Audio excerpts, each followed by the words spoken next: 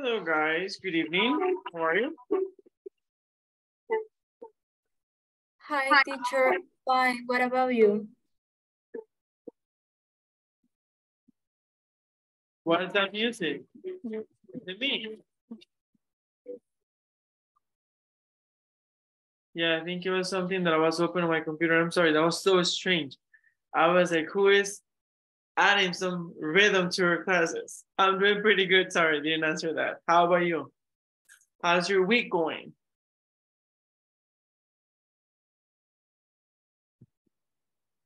My week was pretty good. That's really good. And we're just halfway through. So you still have a few more days to have an even more amazing week. Okay, we're just waiting for Sophie. There is somebody else joining us today whose name is Sophie. Okay.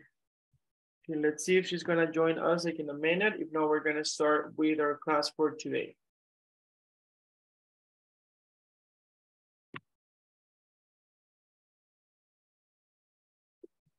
Hello, Fabi, see you there. Hello, Ale, see you there as well. Hi, teacher. Hello. Hi, teacher. Good evening. Good evening, Fabi.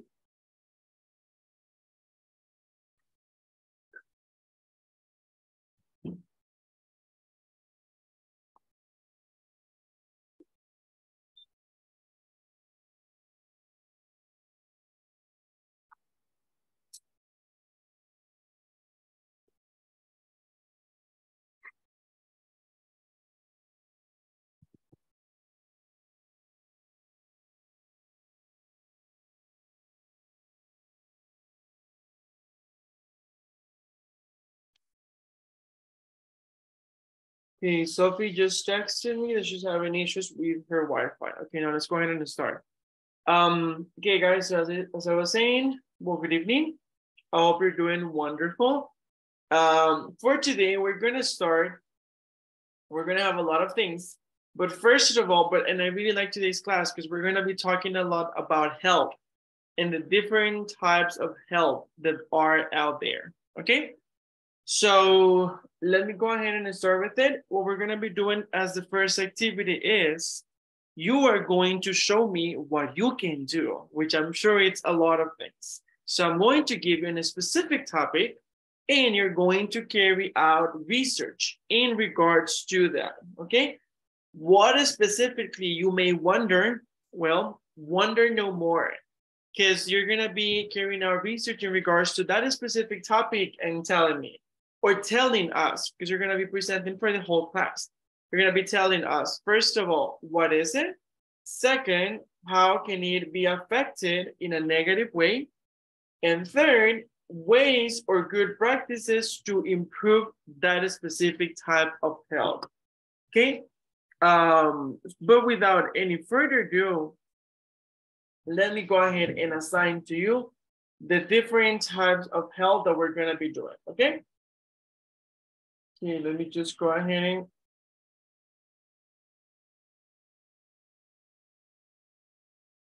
okay, I believe, Tom, you were the one who really likes sports, right? Okay. So, Tom, you're going to be in charge of physical health. So what you have to do is pretty much you have to do research, carry out research in regards to it.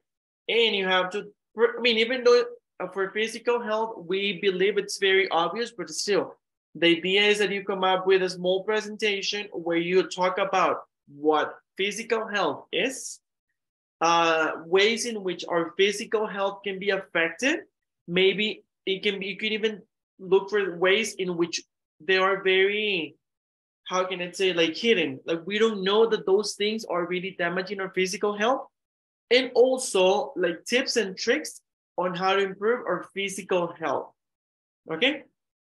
That'll be for Tam. Then let me go ahead and see. Tanya, I believe that you should be working with mental health. I would love for you to tackle that and see your take on that. I think that would be really cool for you. Also because I like the thing that you have on the back of your room, which looks like a mandala. So that's why I was like very zen. So I'm gonna give you that based on that. Then Ale, I'm going to give you social health. And Fabri, I'm going to give you environmental health. What is environmental health? Ways in which it can be affected and how to improve it, or how to improve the environmental health. Okay. Questions, comments. Remember, let me go ahead and write the questions on the chat, just in case that you may wonder. Wait, what is it? How can it be affected in a negative or positive way? And the other question was ways in.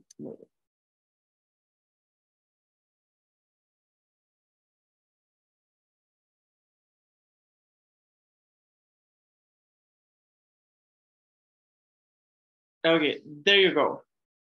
The idea is that you create like, I don't know, like a 5-minute presentation or so, where you pretty much present that specific type of help. To put it together, I was thinking to give you around, let's start with 20 minutes. Would that be okay? Okay, so it's already 6:15. Let's have until 6:35 to work on it. Of course, I'm going to be here every step of the way. So any question, any concern, any doubt, anything that you need, you can let me know. But let's work on that. And at 6:35, we can start with the presentations to later move to the following part of the class. Okay. Teacher, sorry, but we have to do some presentation like in Canva or something like that. No. Yeah. Okay. Exactly. That's what I was saying. Teacher. Yes, tell me. No, it's not related with the presentation. It's because I wanted to know if you have any new about the book. They told me that supposedly in these days you should be getting the book. That's what they told me, because today actually we got a message from the coordinator telling us that there was some issues with the book, but that they are being sent right now. So you should be getting it very soon. If you haven't received it, please check on your spam folder or junk folder, because sometimes the email gets there. If it's not there by Friday, please let me know in the chat so I can go ahead and let the coordinator know. Thanks. You're most welcome, Ali. Thank you for asking, actually.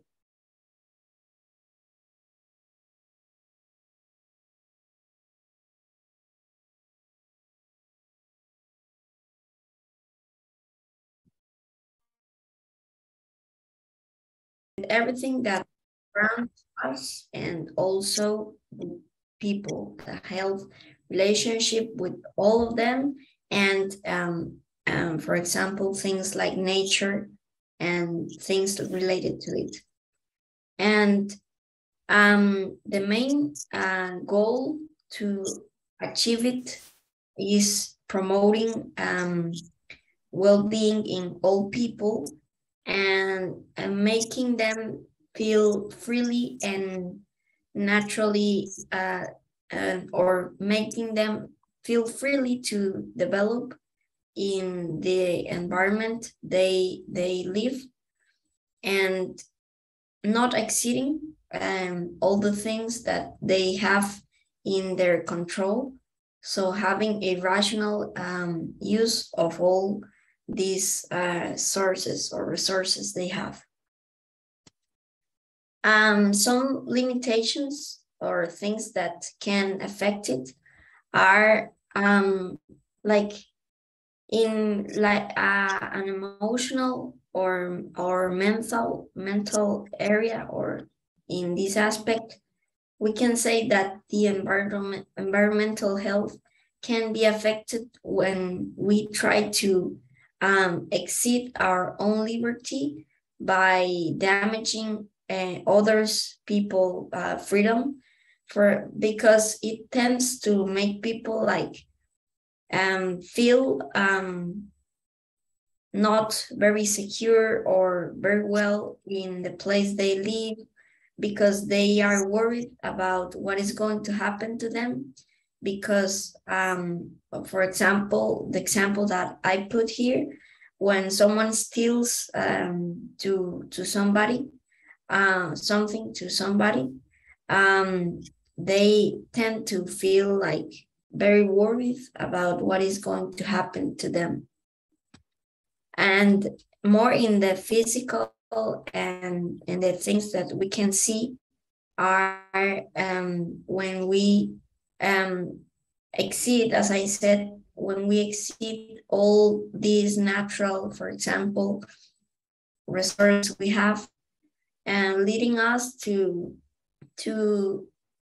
consume more than we are or we're supposed to.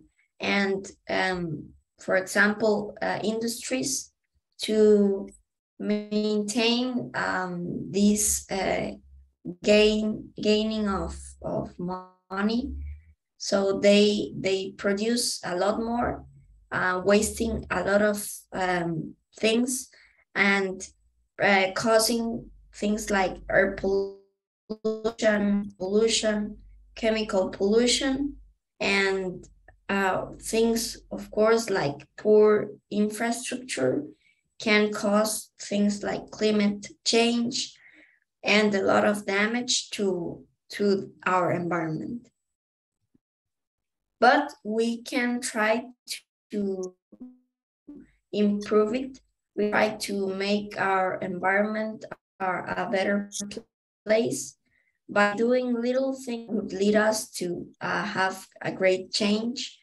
For example, instilling awareness of a healthy environment in children, to make them have, since the younger or earlier age, to have this awareness that they have to give a rational use to all these sources they have and or possess, and also by promoting campaigns that would make our planet a better place, like removing all the garbage from rivers and the seas, and also things like planting trees are things like that we see are like little things, but that would lead us to a greater change.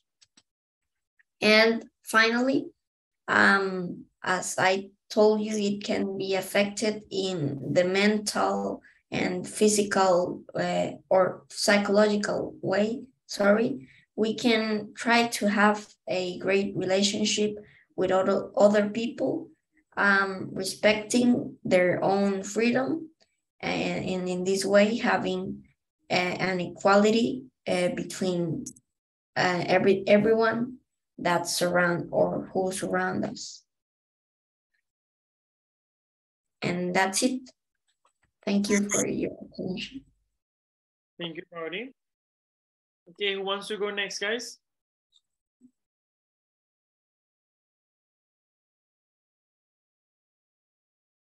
Not so many volunteers. Okay, let me see. Tamara, you're next. Then we're gonna have Ale, and finally we're gonna wrap up with Tani.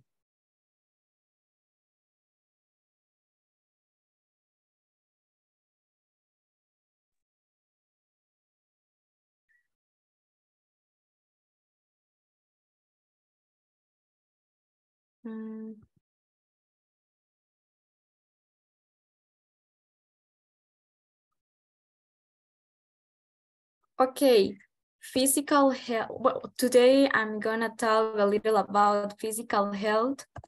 So, what is physical health? Basically, physical health is the wellness of the body and the proper functioning of the organs and systems of the body. Physical health basically is what makes you feel healthy and like energetic. Wait, sorry.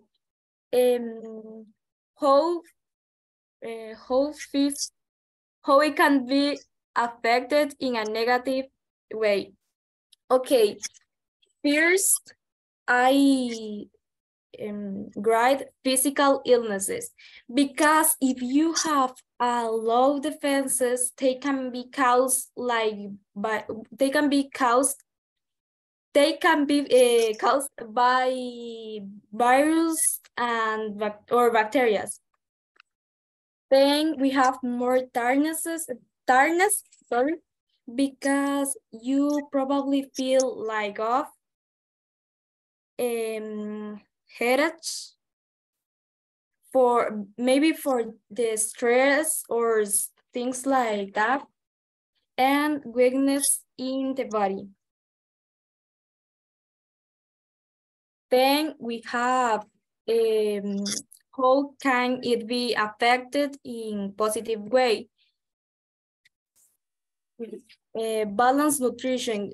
Of course, obviously, it's important that you have a good nutrition, like drink water, eat fruits and vegetables, because it can help you a lot for I don't know, for you feel well. You feel more energetic. It's important you do exercise, strengthen your bones and muscles. Quality is sleep. It's important that you sleep well and take minimum 8 hours for sleep. Reduce risks to your health. Improve your mood. And ways in which this type of health can be improved. Balanced nutrition, like I told you before. Good eating habits. Do physical exercise, quality sleep, have regular medical checkups. It's important that you visit a doctor and professionals that maybe can help you. And thank you. That's all. Thank you, Tam. That was really good. And now we go for Ale. Right. Well, let's see. I'm going to expose you, of course, what is social health, how is it affected, and how to improve it. So let's start with the basics, with the definition. What is social health? Well, for me, it's everything that is related to healthy relationships with friends, family, and the rest of the people. And why do I want to say? Of course, it includes how do we interact with them, how good is our relationship with them, and, well, if it is healthy or not. Also, I think it refers to things that can affect us and make us vulnerable to some things that may affect our health. You can talk about stress. You can talk about maybe abuse in some cases if your relationship, of course, is not healthy. But it depends on the case. Also, it refers to how we adapt to new environments with people and how do we interact with them. Well, for example, if you move on from one city to another and you need to, well, meet new people, it's going to be important for you to have a good social health to be able to feel included in new social groups. Now I'm going to explain in which way social health can be affected in both ways, negative and positive. Well, in negative, of course, in some way that can be affected is an exclusion and marginalization of social circles.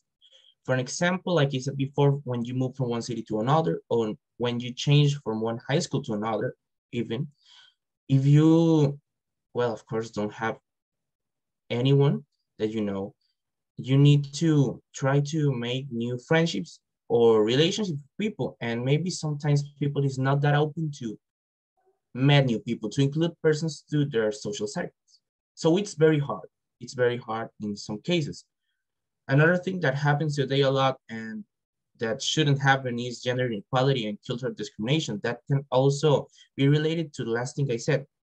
In a society like the one that we live in today, that shouldn't happen, but it still happens. And I know from friends that they have, and also that I think that we need to be very careful with what people do we interact or get involved with, because you need to be selective, and of course that you need to really think, oh, I want to be friends with this person, I want to get close. Is this a person that really cares about me? You need to really understand that to be able to have a good social health. And the positive things are almost the contrary from the negatives, because I think that you need to be around friendly people. And it's going to be easier for you, for example, when you're new in a place, to feel comfortable. If the people helps with it, if the people is open to talk with you and to get to know each other. Also, as I said before, you need to be really careful and selective with people. You need to know when a person is not good for you, and well, you need to know when to say stop. And also, you need to always try to meet new people, because it's basically the only way that we have to feel included and to have a good social health.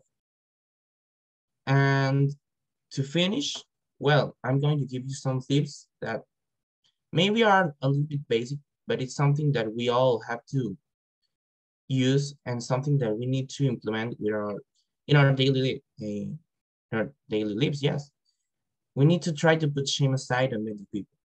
Basically, it's something that we need to do always. We need to try to feel comfortable with people. We need to try to really have a group of friends, or maybe not a group, just a person. You just need to like make the first step. Also, you need to maintain a good and constant communication with people close to you.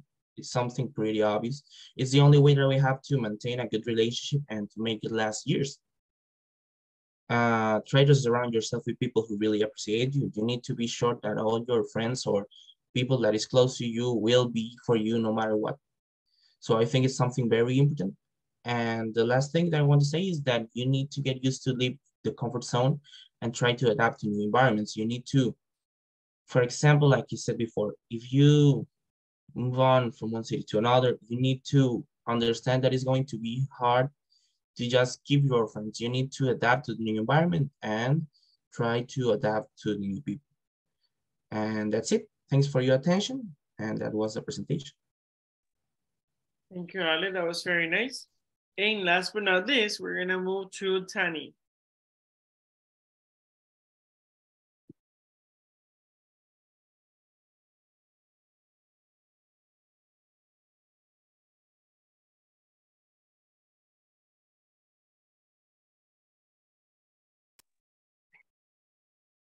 Okay, I'm going to talk about mental health, and let's start for the definitions.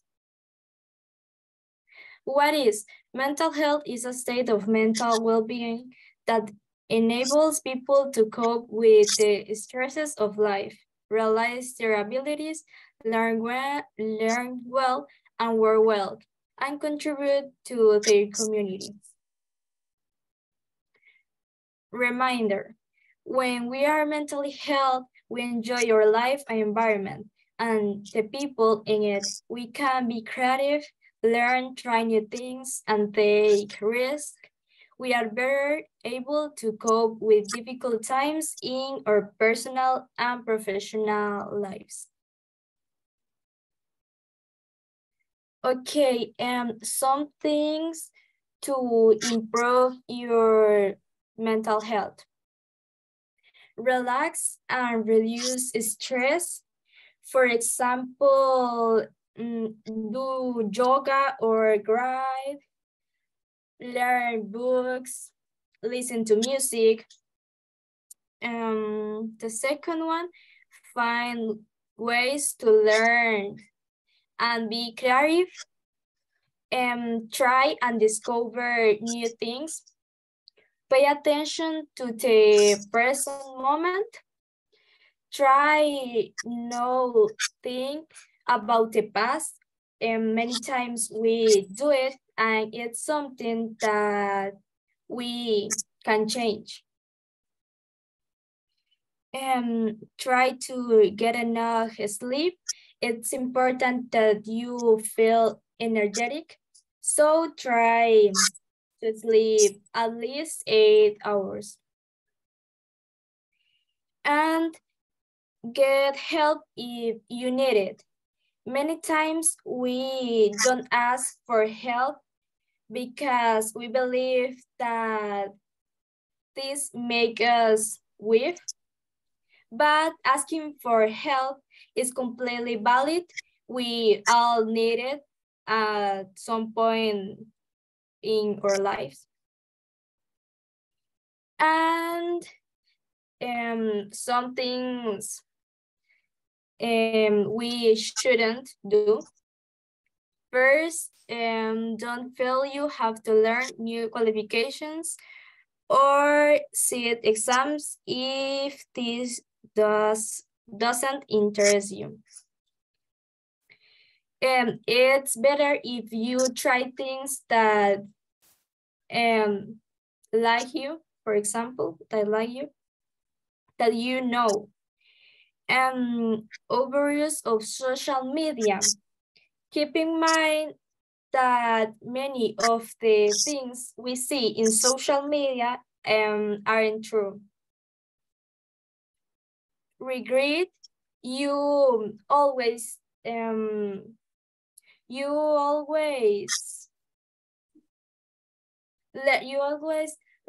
from everything with us a new opportunity. For sleep, as I said before, it's important to sleep well and feel comfortable. And finally, rest well. Don't overload your mind. Don't overload your mind because we all need a break. And that's it. Thank you, Tani. That was very nice. Okay, guys. So for the next part, first of all, I want to know how you felt with this presentation. How did you feel presented?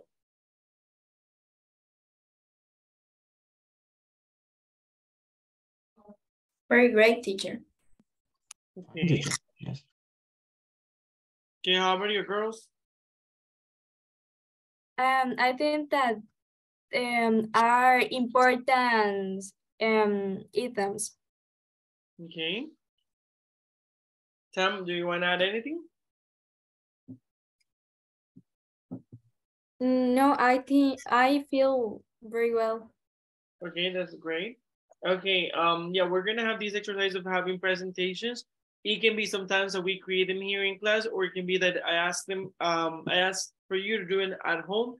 Well, you're always at home, but my point is to do it before class or after class, and then bring them next class to present in class. So we're gonna have this, especially because for the TOEIC exam or any language exam that you actually take that is related to or similar to TOEIC, TOEFL, Cambridge, Trinity, etc., all of those, they're gonna be testing your language ability, meaning the way that you can express and how you express about things. Okay, so a few tips. I did like them. I think they were very nice.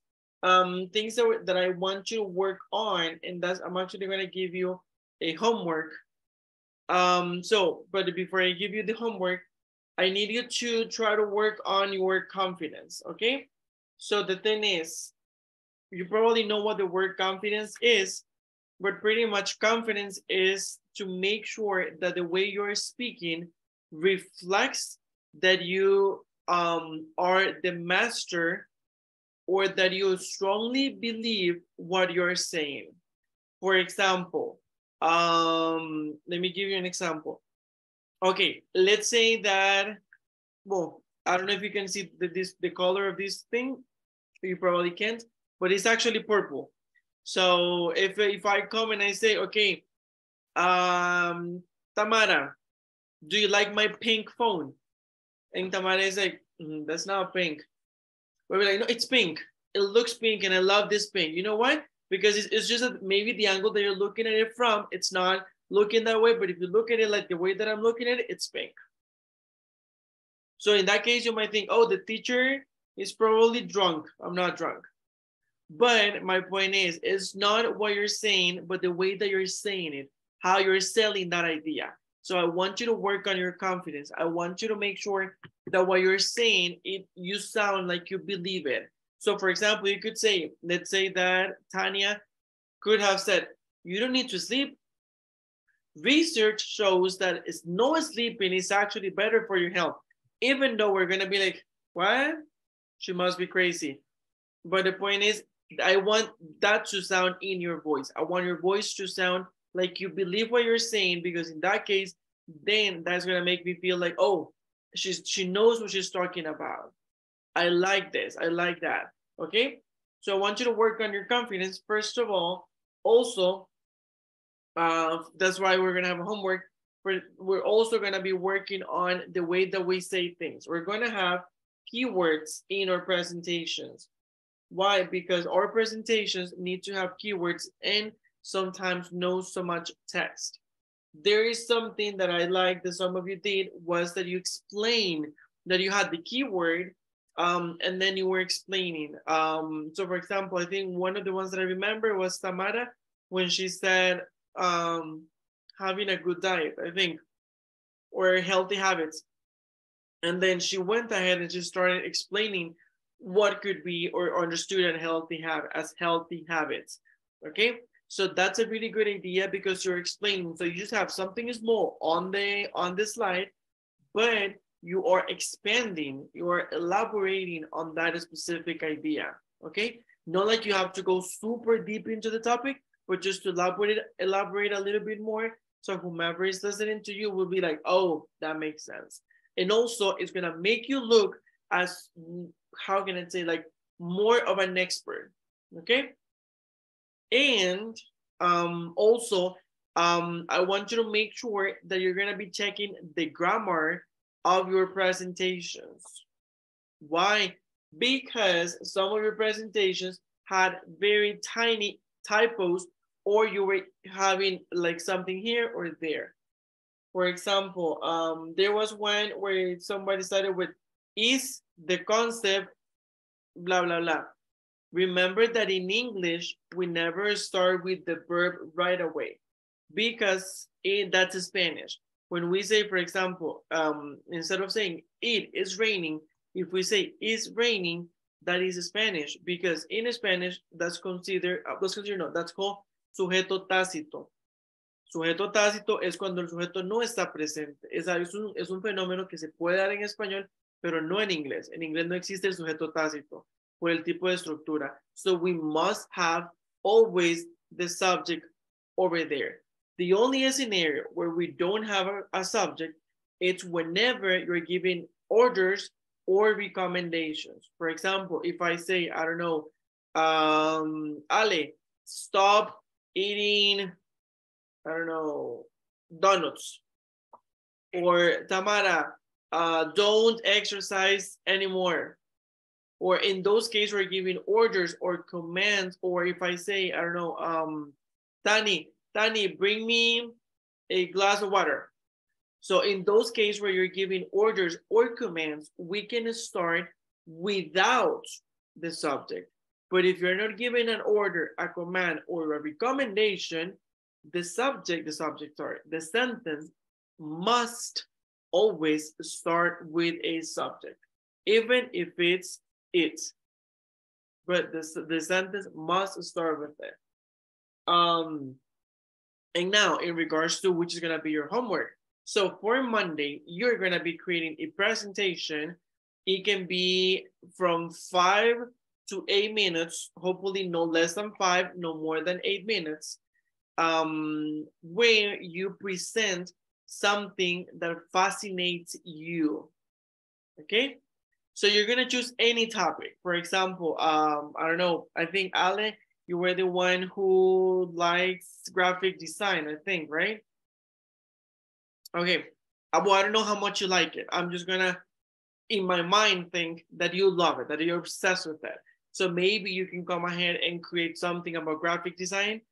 and present about it. Again, you don't have to do it. Choose, and this goes for everybody, choose what fascinates you, okay? So for example, in my case, if I had to choose something, I would choose neurolinguistics. Neurolinguistics, it's a part of the language that studies how the brain processes learning a new language. There are a lot of tests and a lot of things. I am obsessed with that. I think that is such a cool topic for me. So if I had to create one, I would do it about that because I find that to be fascinating. So in that case, the homework for you will be to create a presentation about what fascinates you, okay? It can be anything. It can be, for example, sports. It can be, or it can be in a specific sport, but go deeper, okay? It fascinates you. Why? What about that specific action or thing makes you so interested in that in particular, okay? Questions, comments, concerns?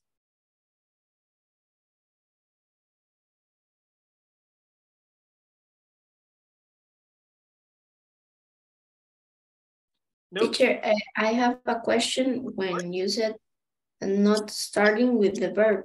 Yeah. I couldn't understand it.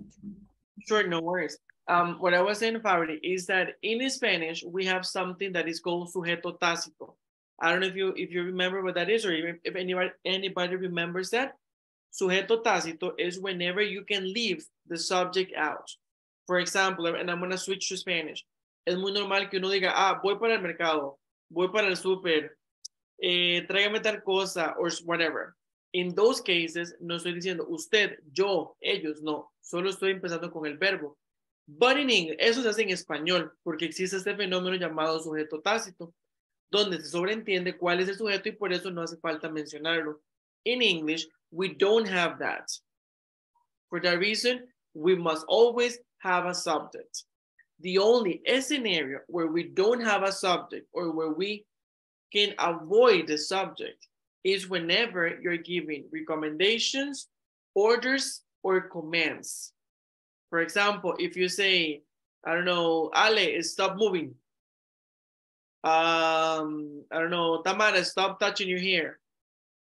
Tanya, I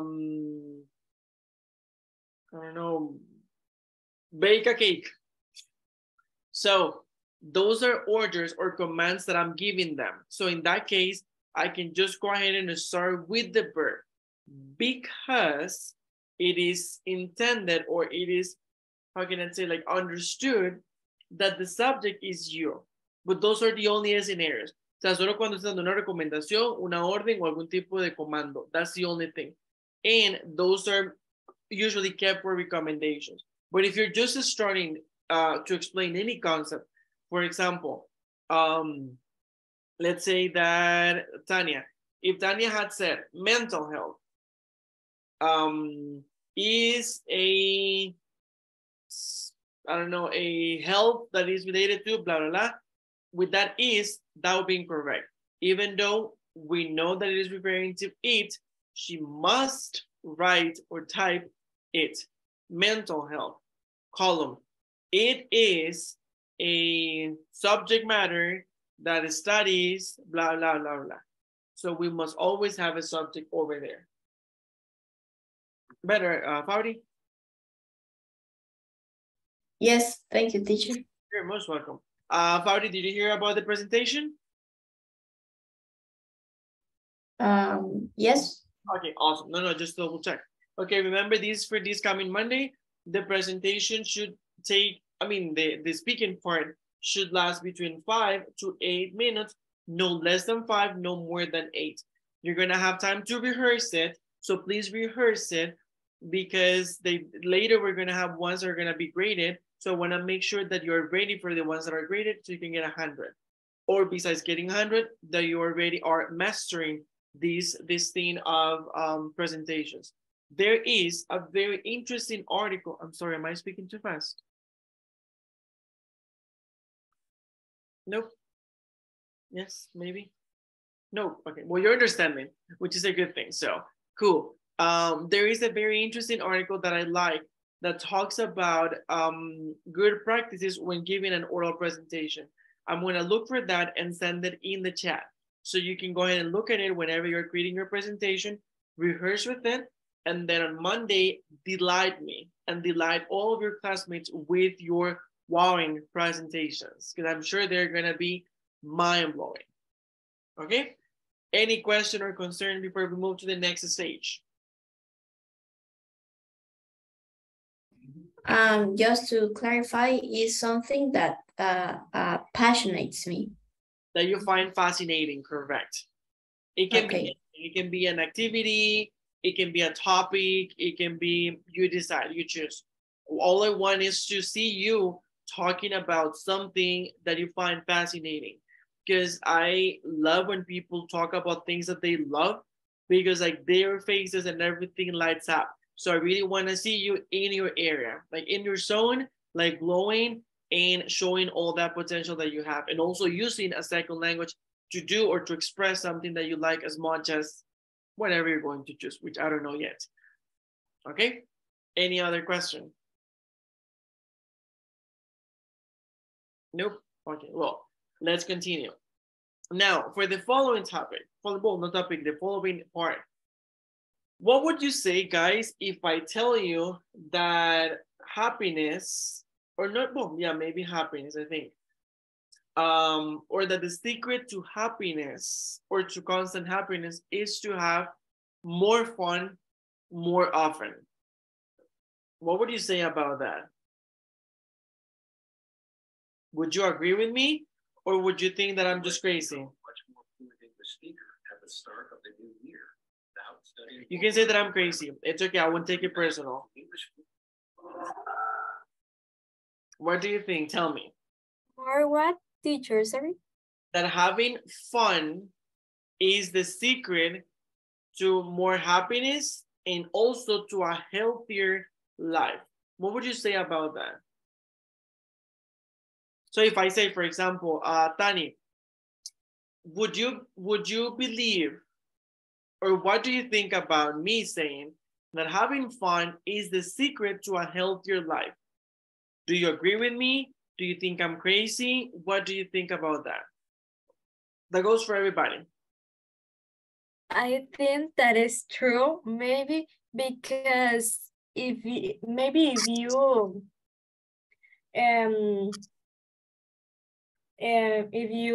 are fine, you are happy, because that makes you laugh. That is a very good point. Thank you. How about the others? What do you think? I think no. Sorry.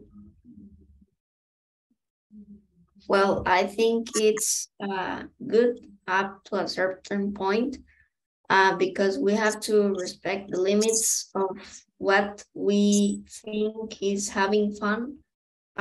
Because as in the presentation, what I said, we have to respect other people's freedom, and we have to understand that having fun is like doing things we like or love, and enjoying them, but without getting out of the line that like goes after what we can and can't do. Okay, there. Ale, go for it. Well, I think that, of course, it's not like having fun is not everything that involves happiness, and of course not everything that involves being healthy. But I think that if we have fun, we are contributing to be happy. And I think happiness is a big part of being healthy. Not the only thing, but a big part. So okay, fair. Yeah, I think having fun it's a important point, but not is the everything of the happiness. Yeah, it's not like It's not. I disagree. I'm disagree. Well, I don't know. I agree and disagree. Okay. That's good. I love that you're saying I disagree. I love the challenge all the points. That's the whole point of the course. Be critical. You can challenge everything. I love that. Okay, but now we're gonna watch a video. That's really quick.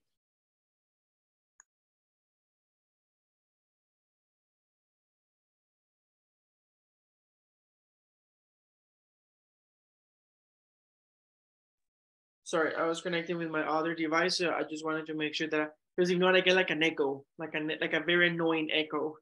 Okay, so as I was saying, now we're gonna be watching a video that talks about why having fun leads to a healthier life. Very important, as Tom said, it's not the only thing, but it is vital to be healthier, and we're gonna see why. But it's not just as easy as seeing it and now, like, yeah, it's just like that. No, no, no, no. We're going to have, this is not gonna be like a normal practice. It's not like every class we're gonna have like this, but we're going to have a quick quiz in a way, okay, related to this. So we're gonna watch the video and we're gonna have some questions linked to it. Okay, let me go ahead and send you the link. Okay, there you go. If the link is in the chat.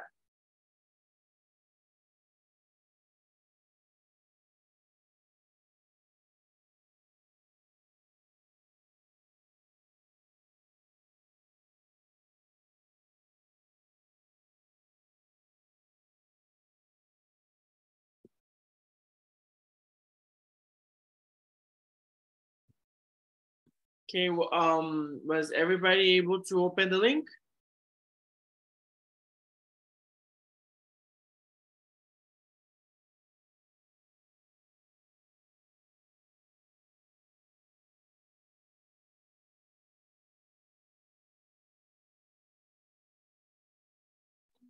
I could, teacher. Thank you. Is anybody missing?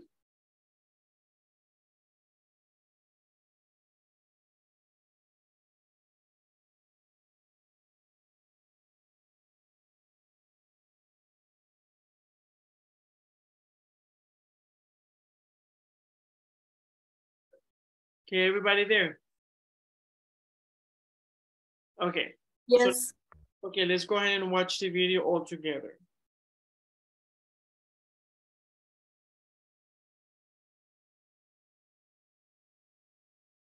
Can you hear it well? Cool. You know what's a lot harder than it seems like it should be? Actually feeling alive. And what I mean by that is that we are all constantly doing, or at least we're constantly scrolling, but we're not necessarily living. You know, we keep ourselves busy to the point of exhaustion, but we're also languishing. We feel a little bit dead inside.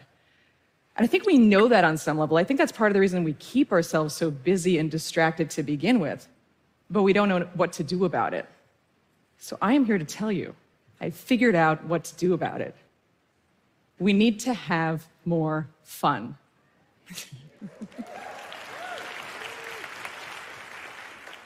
So you might think that you're already having plenty of fun, and that's because in our everyday speech, we often use the word fun to describe anything we do with our leisure time, even if it's not actually enjoyable and in fact a waste of time. So for example, we scroll through social media for fun, even though doing so often makes us feel bad about like kind of everything. Or we'll say, that was so fun, we should do that again soon. In response to things that weren't that fun and that we don't want to do again, ever.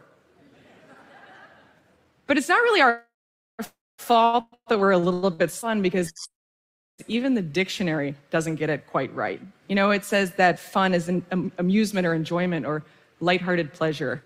It's something for kids to have in play areas. It makes it sound like it's frivolous and optional.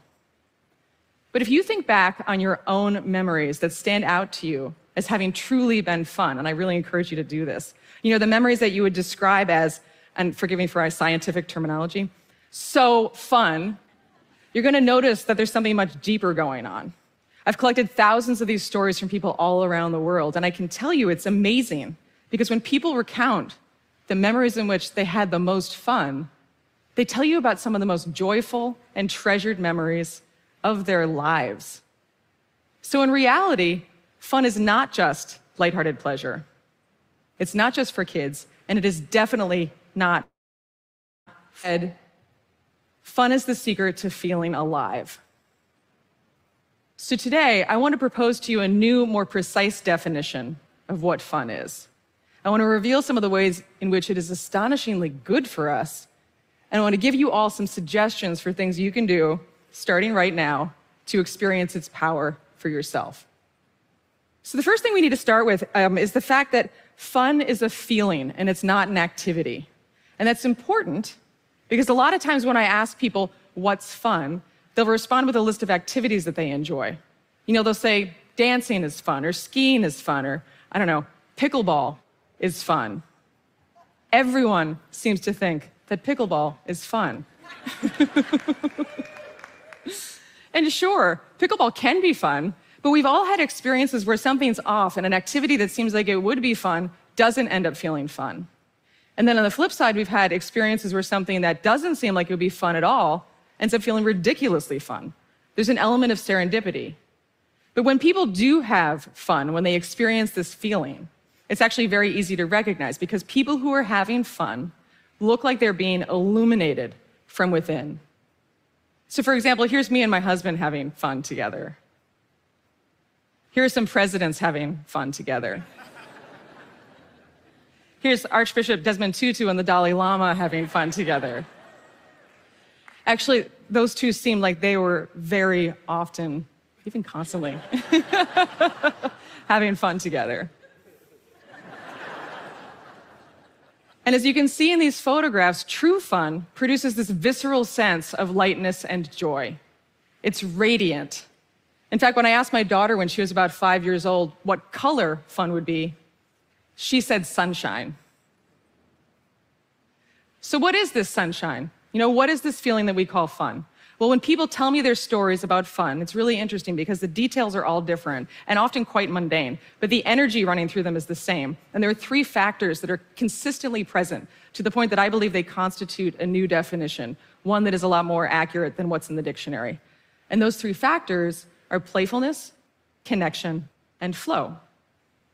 So by playfulness, I do not mean you have to play games or, God forbid, make believe.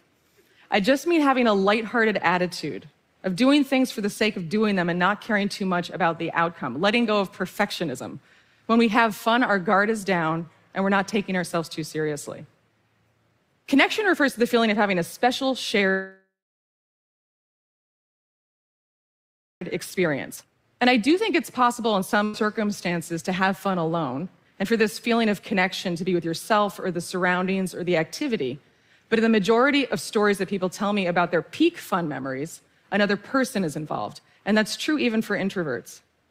And then flow is the state where we are so engaged and focused on whatever we're doing that we can even lose track of time. You can think about an athlete in the middle of a game or like a musician playing a piece of music. It's when we're in the zone. Now, it's possible to be in flow and not have fun, like if you're arguing, but you cannot have fun if you're not in flow. So playfulness, connection, and flow all feel great on their own. But when we experience all three at once, something magical happens. We have fun. And that doesn't just feel good. It is good for us. In fact, fun does so many amazingly good things for us that I personally believe that fun is not just the result of human thriving, it's a cause. So for example, fun is energizing. When people tell me their stories about fun, they glow. It is like a fire has been lit inside of them, and the energy and the warmth that they give off is contagious. You know, so much of life drains us, but fun fills us up. Fun also makes us present. A lot of us put a lot of work into trying to be more present. You know, we do yoga classes, we meditate, and that is all great. But the fact that fun is a flow state means that when we are having fun, we simply are present. There's no other way for it to happen. Fun also unites us. We live in a really polarized world, and as we all know, there's a lot of very serious problems. But when we have fun with people, we don't see them as different political parties or nationalities or religions. We connect with them as human beings. And it's worth noting that that is the first step in being able to work together to solve those problems. Fun also makes us healthier. Now, being lonely and stressed out, as many of us have been for the past 2 years,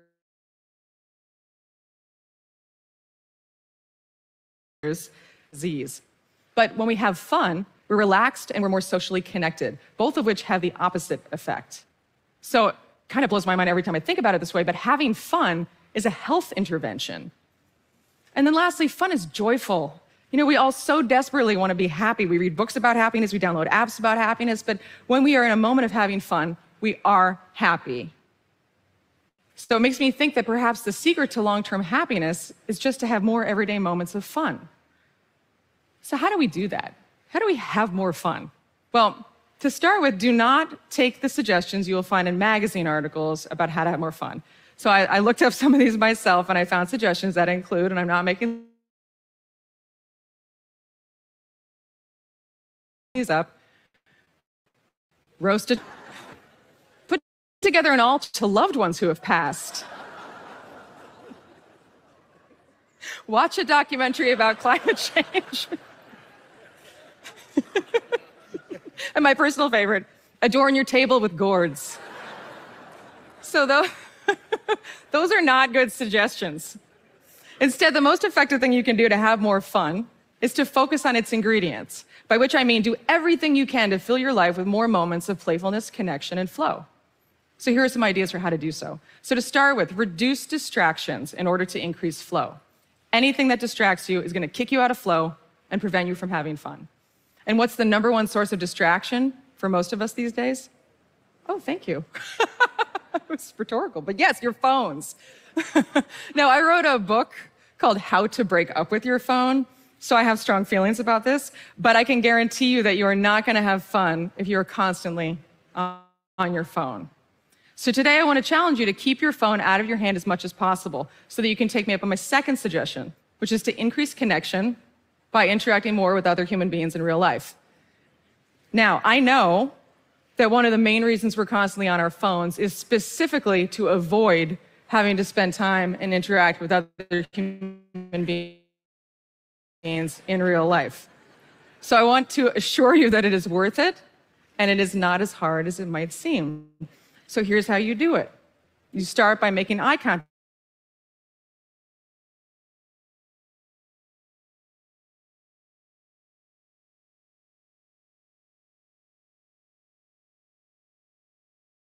Thought-provoking, but not overly personal or threatening. Something like, what's something that fascinates you? Or what's one thing that delighted you today? And you might be amazed by how good just one little moment of connection can make you feel. And if you do find someone to connect with, maybe ask them to join you in trying my third suggestion, which is to increase playfulness by finding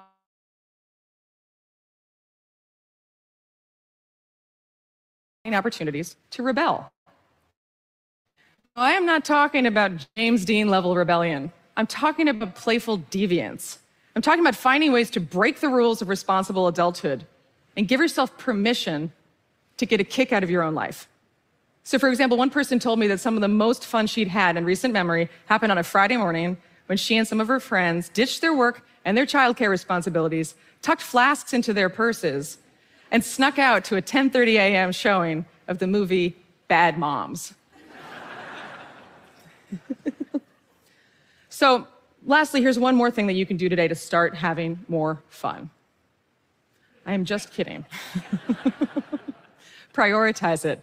That might sound totally obvious, but one of the main reasons we're not having enough fun is that we're not making it a priority.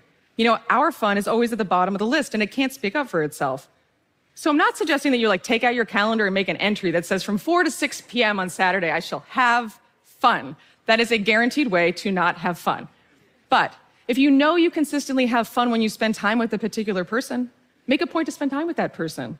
If you know there's an activity that really does often generate playful, connected flow for you, carve out time for it in your schedule.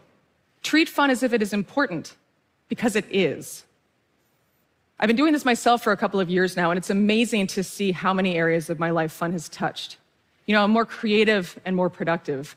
I'm more resilient. I laugh more. Making sure that I am having enough fun It's made me a better partner, and better parent, and a better friend. And it has convinced me of something that I very much hope I can convince you of as well, which is that my daughter was right. Fun is sunshine. It's a distillation of life's energy. And the more often we experience it, the more we will feel like we're actually alive. Thank you.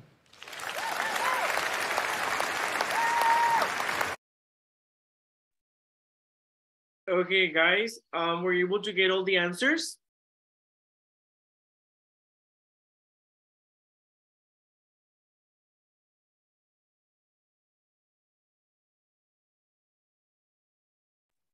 I had some left that I couldn't. Okay, how about the others? Do you need to watch it a second time? Yes, teacher, please. Yes, teacher. Sure, don't worry. Oh, sorry, I wasn't gonna.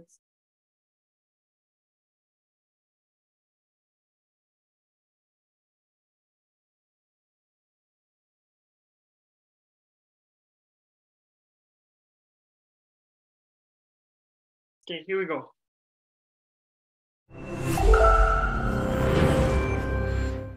You know what's a lot harder than it seems like it should be? Actually feeling alive. And what I mean by that is that we are all constantly doing, or at least we're constantly scrolling, but we're not necessarily living. You know, we keep ourselves busy to the point of exhaustion, but we're also languishing. We feel a little bit dead inside. And I think we know that on some level. I think that's part of the reason we keep ourselves so busy and distracted to begin with, but we don't know what to do about it. So I am here to tell you, I figured out what to do about it. We need to have more fun.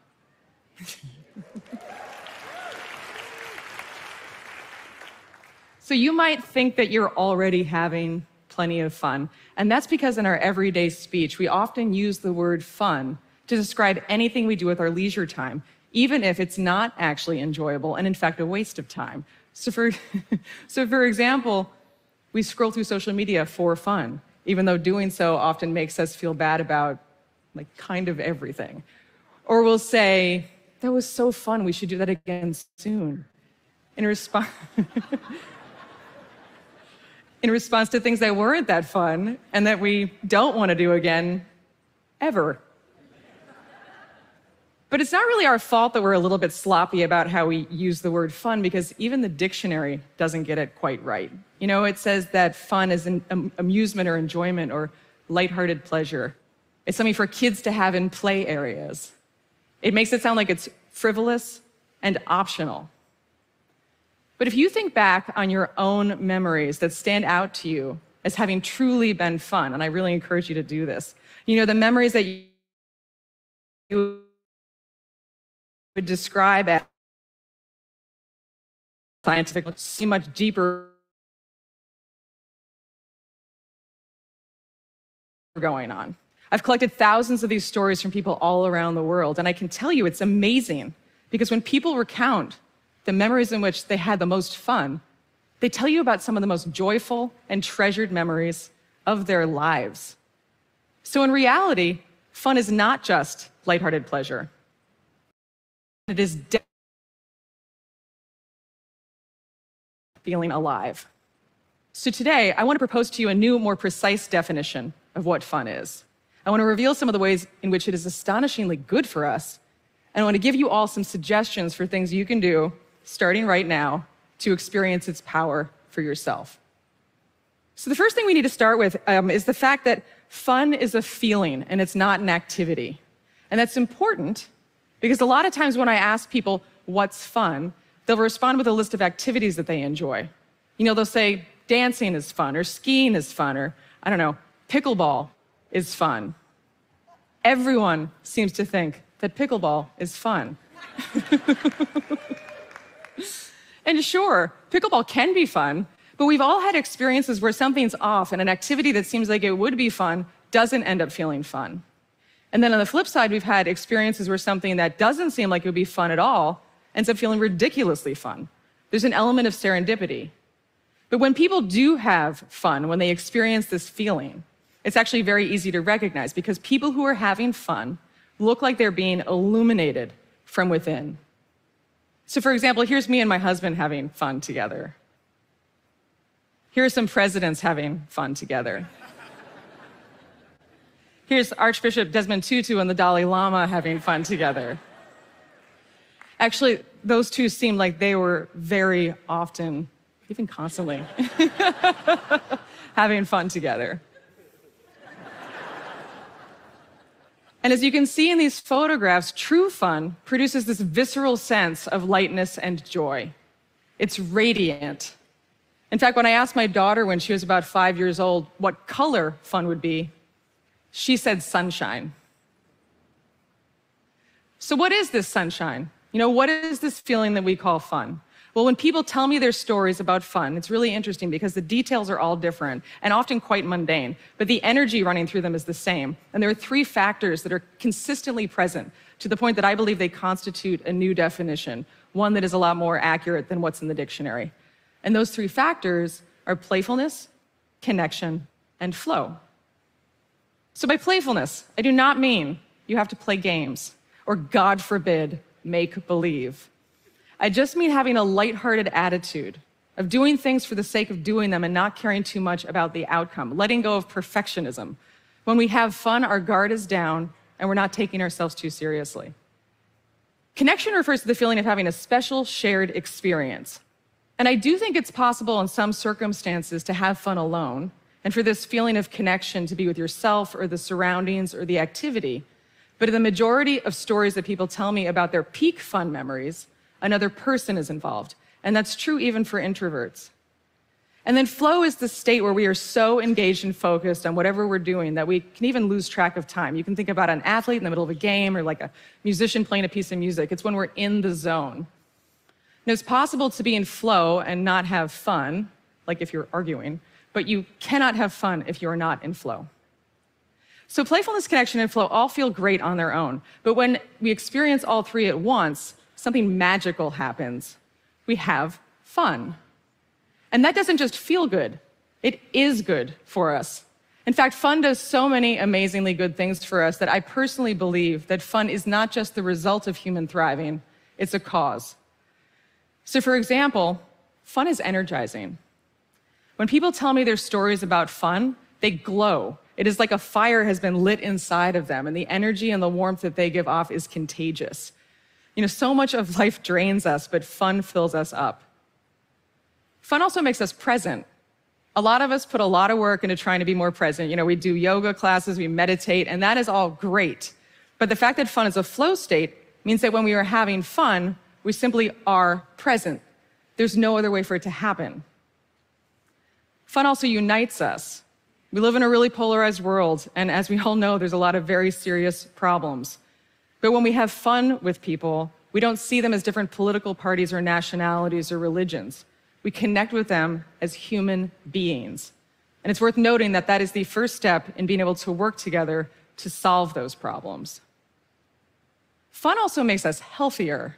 Now, being lonely and stressed out, as many of us have been for the past 2 years, causes hormonal changes in our bodies that increase our risks for disease. But when we have fun, we're relaxed and we're more socially connected, both of which have the opposite effect. So it kind of blows my mind every time I think about it this way, but having fun is a health intervention.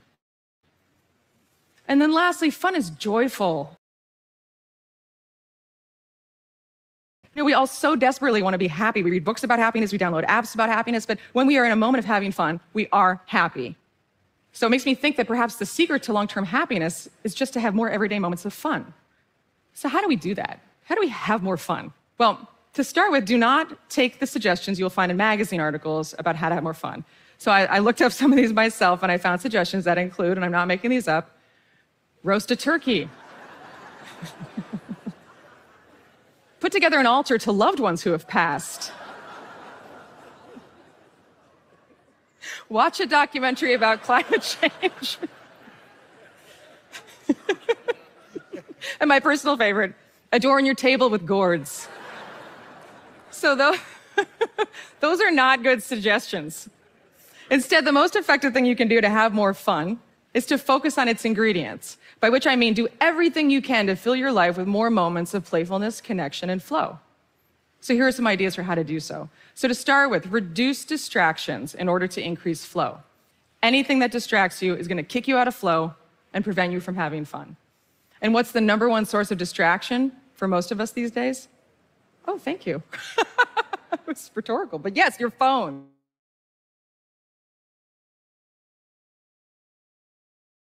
Strong feelings about this, but I can guarantee you that you are not going to have fun if you're constantly on your phone.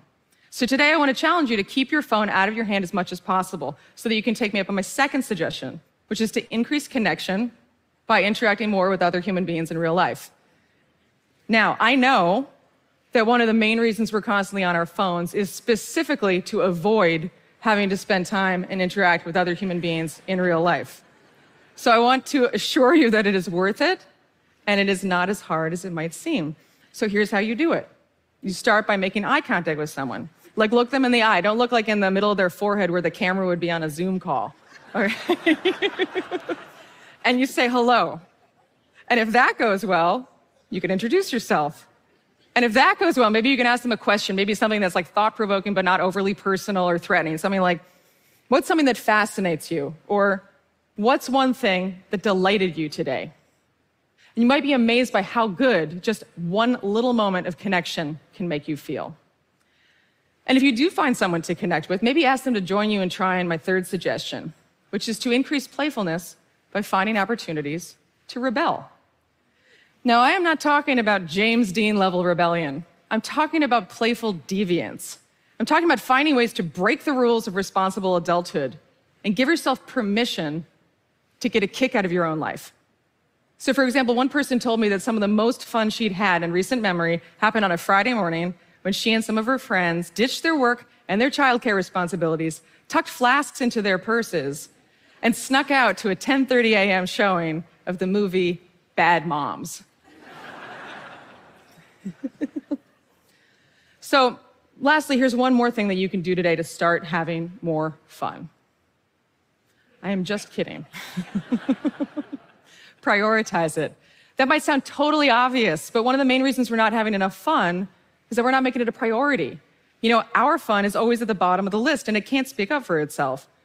So I'm not suggesting that you take out your calendar and make an entry that says from 4 to 6 p.m. on Saturday, I shall have fun. That is a guaranteed way to not have fun. But if you know you consistently have fun when you spend time with a particular person, make a point to spend time with that person. If you know there's an activity that really does often generate playful connected flow for you, carve out time for it in your schedule. Treat fun as if it is important, because it is. I've been doing this myself for a couple of years now, and it's amazing to see how many areas of my life fun has touched. You know, I'm more creative and more productive. I'm more resilient. I laugh more.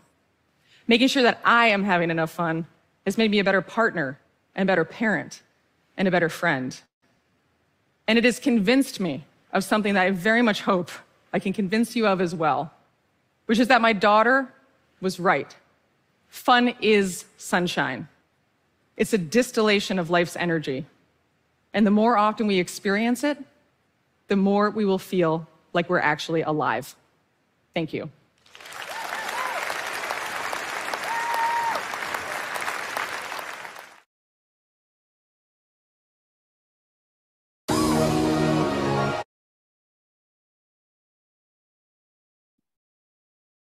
Okay, guys, how about this time? Were you able to get all the answers?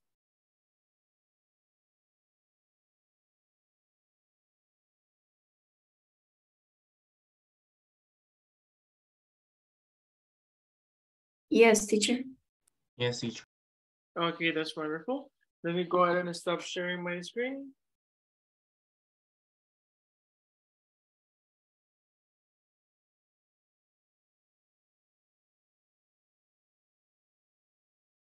Okay, so let's go over each one of the different questions that we have over here. If you already finished it, then you can go ahead and send it, or do you need some time to write the answers?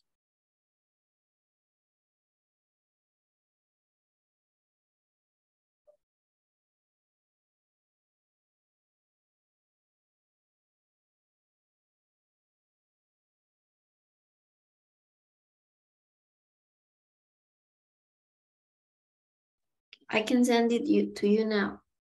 Okay. Go ahead and do so.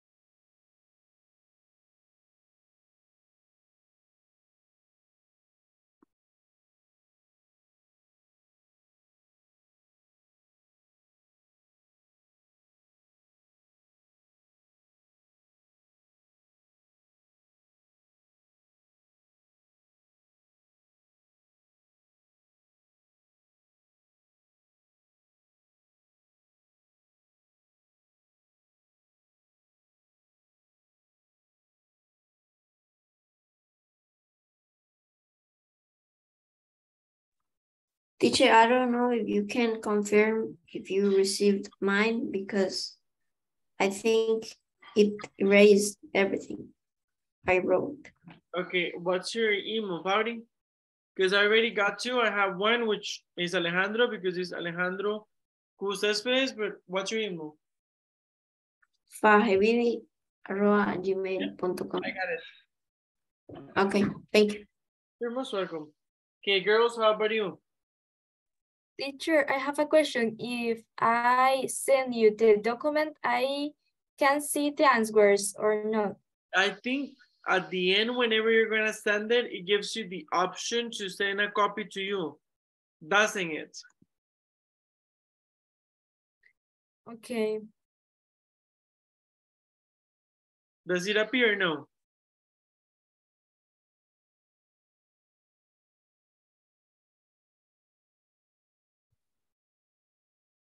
Let me see. It's because I'm not sure about one answer.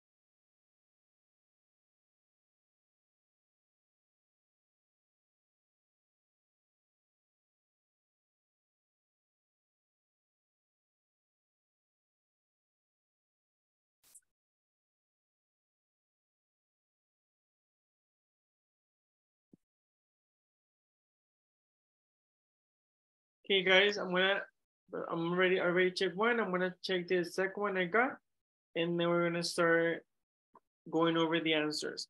Super quick before I continue. With the verb agree, how do you create a question with the verb agree? It's because I've heard some things and I want to make sure I tackle it. Do you say I agree or I am agree? I agree. Why do you don't say I am agree? Like, is it incorrect or what?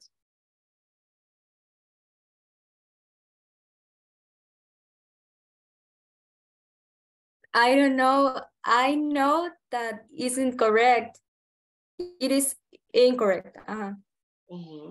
But I'm not certain. Okay, that works, don't worry. Yes, as Stan was saying, it is incorrect because the verb agree already includes the whole meaning.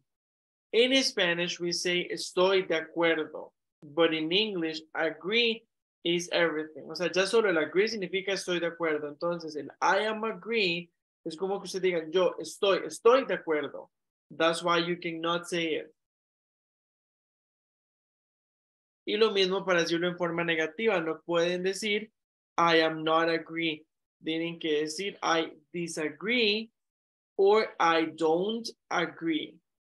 Those are the only two ways.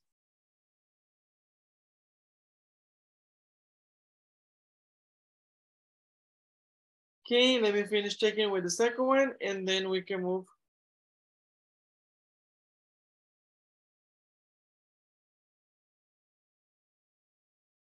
Just a second.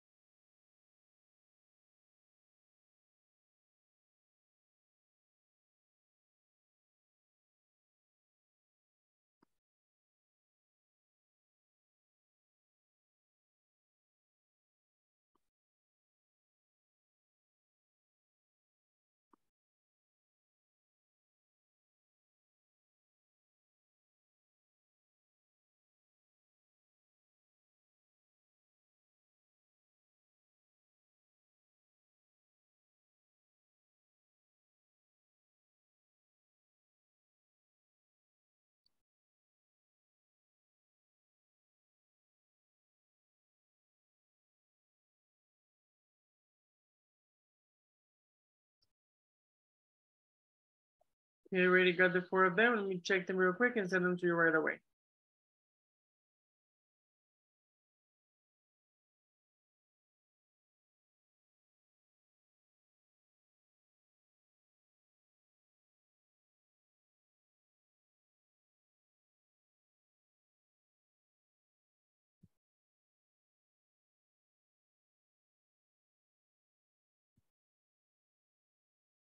Okay, wait, actually, we have another activity which you could be doing while we work on this. Let me go ahead.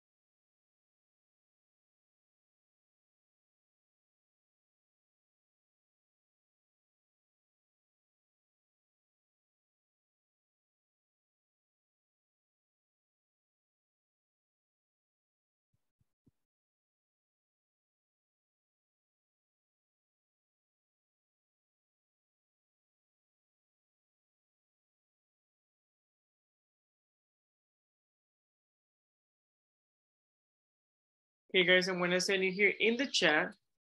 This is an article online. So what you're gonna be doing is I'm gonna be sending you into the breakout rooms in pairs, and you're gonna go over it, like you're gonna read it, and you're going to choose 6 different aspects, okay? The article is called How to Be Happy, 27 Habits to Add to Your Routine. So as a group, for example, let's say that, I don't know, Tani is working with Fabricio. So you two, you're going to choose 6. And I'm gonna give you some time to mean, you're gonna read the whole thing. And then you're gonna choose 6 to defend them on why you think those 6 are the most salient aspects, or the ones that you think would make the most impactful thing in your life, okay? Or would be the most impactful in anyone's life, okay? Clear?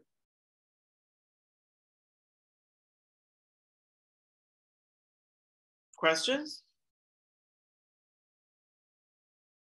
Nope. Okay, let me go ahead and send into the breaker rooms.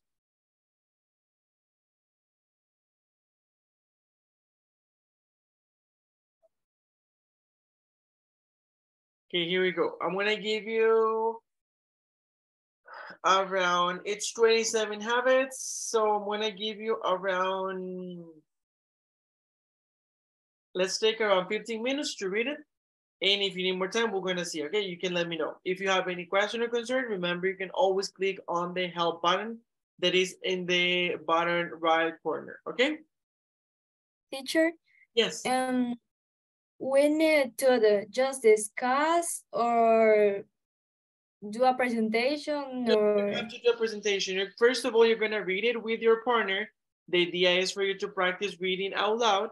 So for example, let's say that Tamara is with Ale. So you two have to read it out loud. You can take turns and read 1 and 1, for example. And after you finish reading together, you're going to choose six different aspects that you consider are, or the 6 that caught your attention the most, okay? And you're gonna defend them to the rest of the class on why you think those are the ones that are, let's say more salient, like they are more remarkable, okay? Better. Okay. Yes, thank you. You're most welcome. Let's say this is almost 8:20, so you're gonna have until 8:35 to read it and try to discuss them with your partner and choose which of those 6 are the ones, which of those, from those, which 6 are the ones that are more outstanding.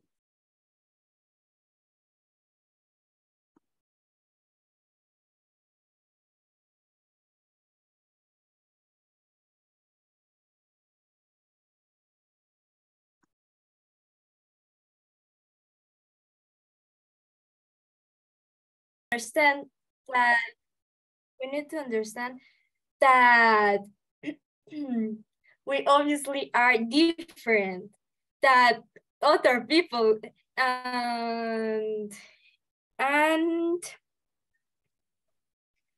yes, and other is considered therapy. I think it's important because as I said in the last presentation, many times we don't ask for help because we believe that this makes us weak, and because we think that it's I don't know, no important,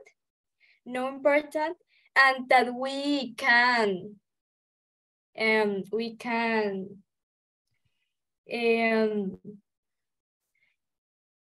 teacher, how can I say enfrentar? Face. Yes. That we can face all the situations alone, and that's not completely true because we need that other people in some point of our life. And